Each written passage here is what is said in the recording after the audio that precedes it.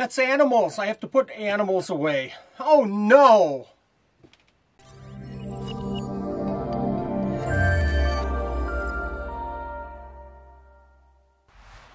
If you're like me, getting geckos in the mail is like a day of Christmas. Every single time they come in, it's like opening boxes on Christmas Day. But I'm telling you what, some days are a little bit more difficult to receive animals than other days. Don't get me wrong, I love getting geckos, but on a day like today where we have 25 boxes to ship, I have 14 tubs to clean, crusty gecko tubs to clean, I have a whole rack of geckos to feed, I have 6,000 crickets coming in to put away. They just came in, I still have to put them away. And I have to find room for these geckos. Oh, and I get to film a video on opening this box. Some days here at Supreme Gecko facility, it gets to be so much. I love what I do, but trying to balance everything can be a struggle and a challenge sometimes. So let's get into opening this box. In the last few weeks, I've been talking to Jennifer Wood about getting geckos, about what she's been doing with her geckos, and sending her some geckos. So today we get to open a box from Jennifer Wood. Now, before I open this box, I do want to mention that Jennifer has been on top of this like crazy. She included an Apple device in this box so she could track every single step this box took.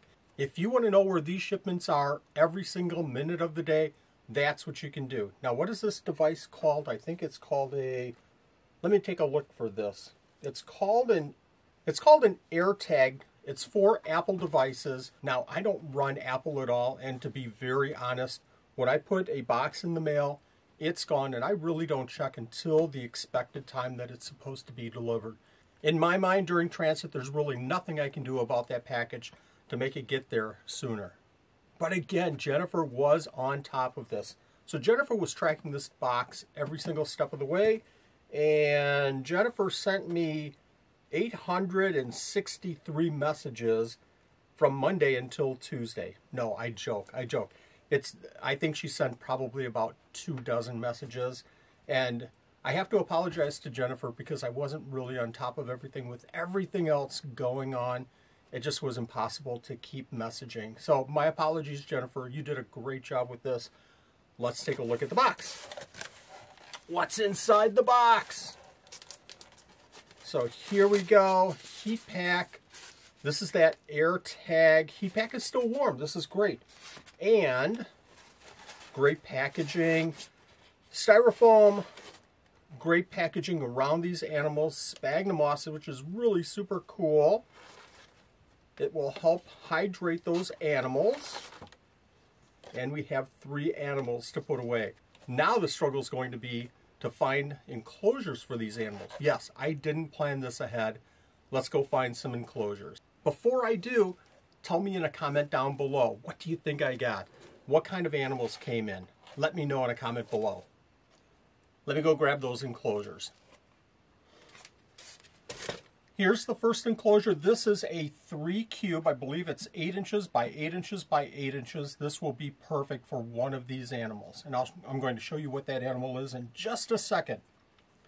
So hold tight. This tank is filthy dirty. I don't know if you can see all the watermarks. And I'll be cleaning this up and sending it up for one of the animals. I have a brand new razor blade. Let me get started with this.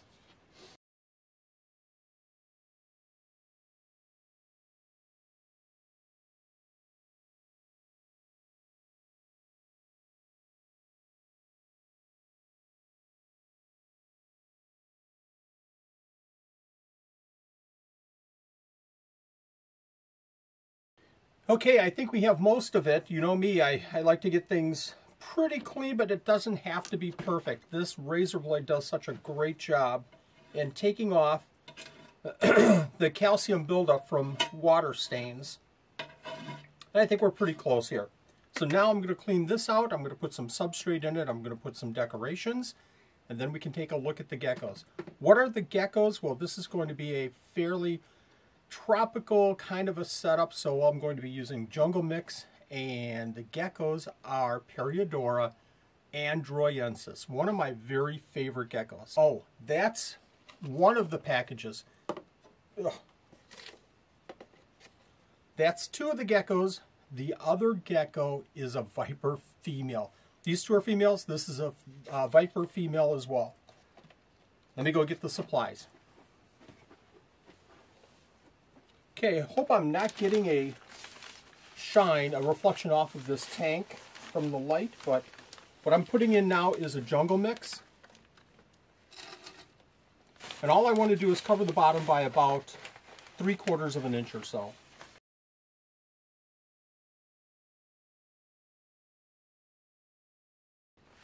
There we go. Now we're going to throw down some leaves. And while I do this, let me mention that this is just a temporary setup.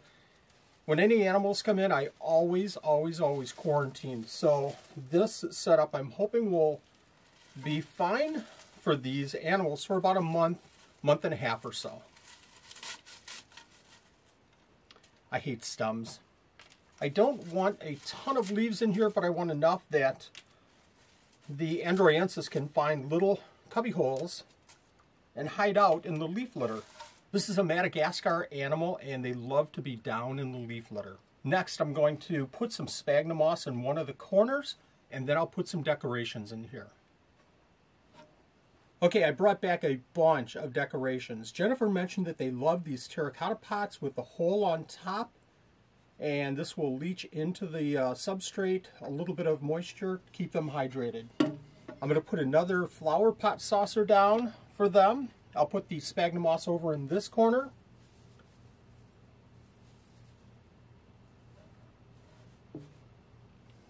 And now I have to find some branches that fit this enclosure.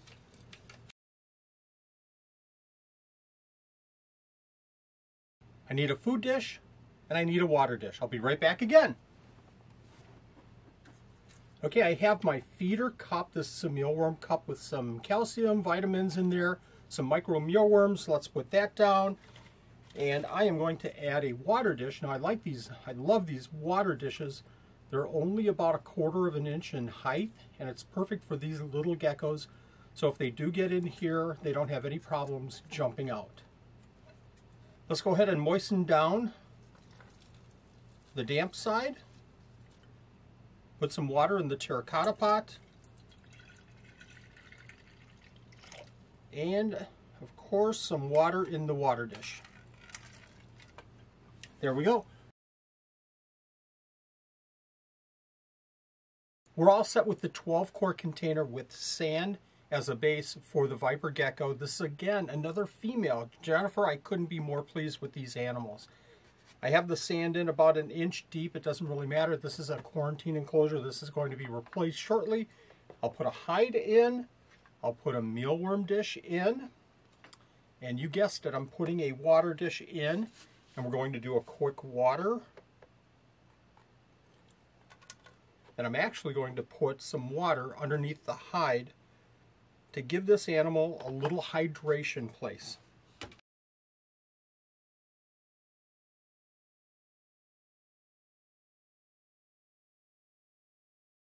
I think we're all set to put the animals in their new enclosures. Let's do that now.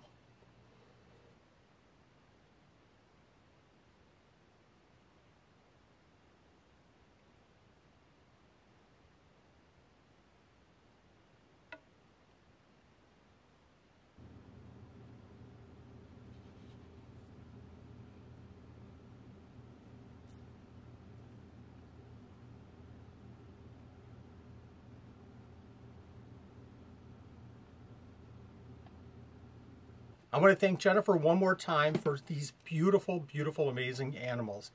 Hopefully this summer sometime we'll get some baby vipers and some baby Periodora androyensis. I cannot wait. If you want to see other videos on rare geckos, make sure you watch these playlists right here. Thank you again for watching. We'll see you next video.